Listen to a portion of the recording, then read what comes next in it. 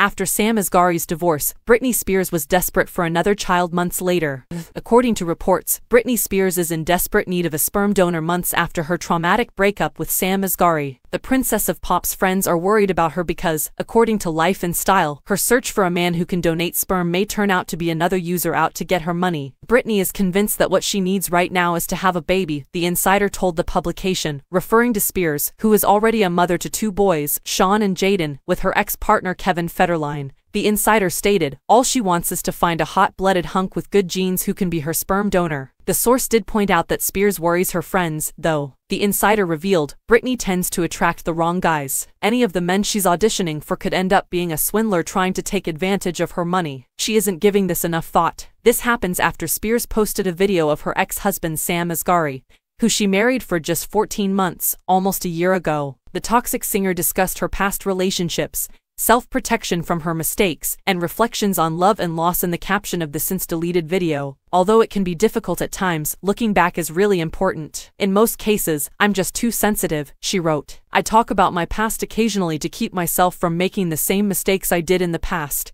When I'm feeling too much, I usually shut down. But occasionally I lose all ability to understand what's going on or how I'm feeling at all. The singer continued, there are moments when I'm afraid to feel anything because I know I'm too sensitive. I think the worst feeling is being numb. But there's safety in that because I feel like I'm protecting myself from feeling important at all, subliminally, because people can take advantage of that. It's tricky.